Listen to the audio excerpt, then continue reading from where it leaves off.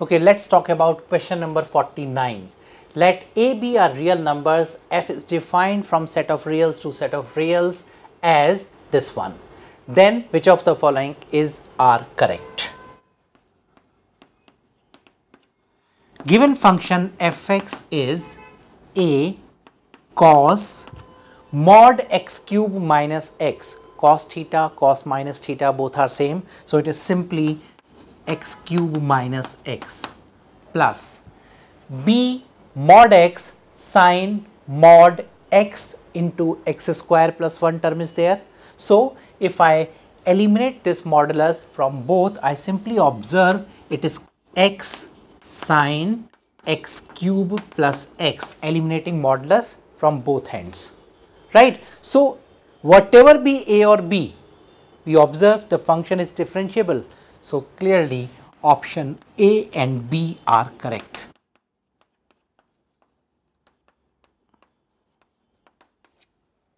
Okay, so this is clear. Okay, let's go for the next one. Okay, let's talk about question number 50. Let A and B are real numbers and a square plus b square not equal to 0. Suppose set S equals z from the set of complex numbers where z equals 1 upon a plus iota bt. T is any real number but not equal to 0.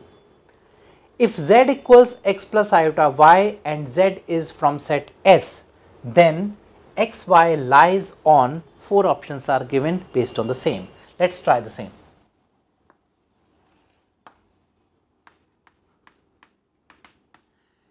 Z, that is x plus iota y, is given to me 1 upon a plus iota bt, or I can write it as a plus iota bt is equal to 1 upon x plus iota y. Rationalize, just multiply by its conjugate. Equating real and imaginary parts, we have a equals x upon x square plus y square, while bt equals minus y upon x square plus y square. If I look at this first part, I can simply observe x square plus y square minus x upon a equals 0 as the equation of the circle. If we look at this one, we can say the center is coming as 1 by 2a comma 0, whether a is positive or negative, while the radius is 1 by 2 mod a, because when we find the radius, root g square plus f square minus c, that gives me 1 by 2 mod a. Now from the options, when we look at the first one, the circle with radius 1 by 2a and center 1 by 2a comma 0 for a as positive. Yes, this option is the correct one. Second says radius is minus 2a with a negative, right? But center is also changed, which is not correct. So option B is not.